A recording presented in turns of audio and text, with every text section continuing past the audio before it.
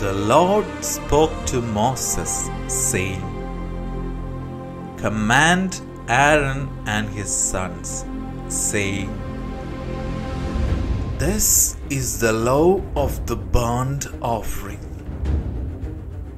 The burnt offering shall be on the hearth on the altar all night until the morning, and the fire of the altar shall be kept burning on it. The priest shall put on his linen garment, and he shall put on his linen trousers upon his body.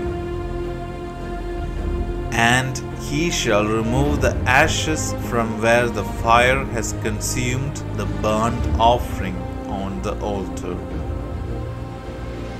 And he shall put them beside the altar.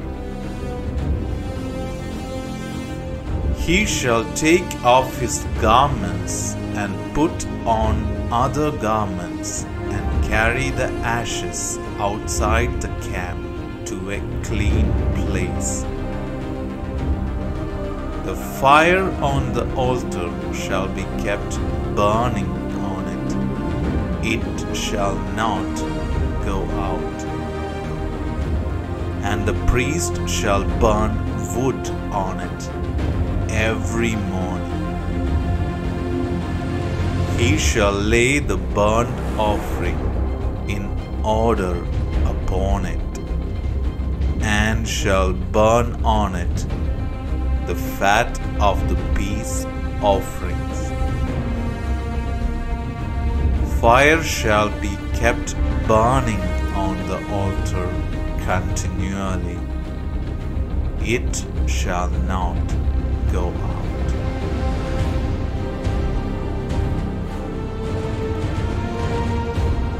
This is the law of the meal offering. The sons of Aaron shall offer it before the Lord, before the altar. He shall take from there his handful of the fine flour of the meal offering, and of its oil, and all the frankincense which is on the meal offering, and shall burn it on the altar for a pleasant aroma, as its memorial portion to the Lord. That which is left of it, Aaron and his sons shall eat. It shall be eaten without yeast in a holy place. They shall eat it in the court of the tent of meeting. It shall not be baked with yeast. I have given it as the portion of my offerings made by fire. It is most holy, as are the sin offering and the trespass offering. Every male amongst the children of Aaron shall eat of it as their portion forever throughout your generations, from the offerings of the Lord made by fire. Whoever touches them shall be holy.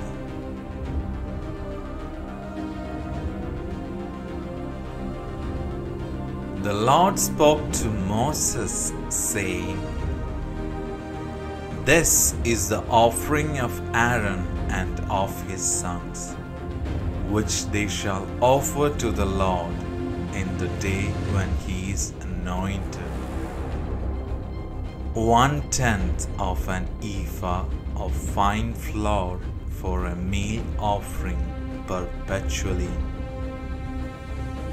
half of it in the morning, and half of it in the evening. It shall be made with oil in a griddle, When it is soaked, you shall bring it in.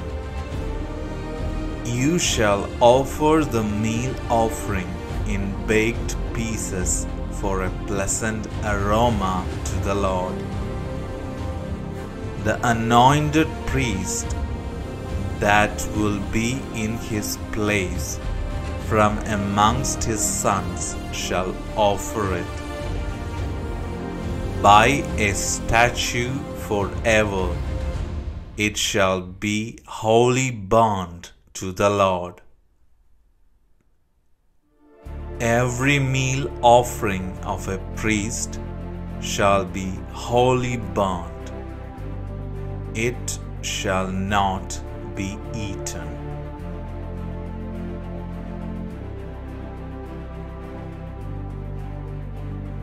The Lord spoke to Moses, saying, Speak to Aaron and to his sons, saying, This is the law of the sin offering.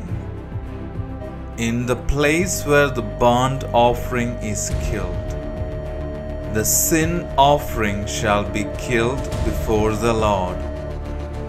It is most holy. The priest who offers it for sin shall eat it. It shall be eaten in a holy place, in the court of the tent of meeting. Whatever shall touch its flesh shall be holy. When there is any of its blood sprinkled on a garment, you shall wash that on which it was sprinkled in a holy place. But the earthen vessel in which it is boiled shall be broken.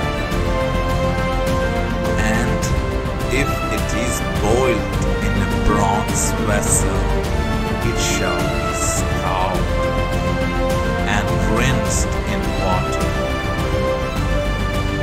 Every male amongst the priests shall eat of it.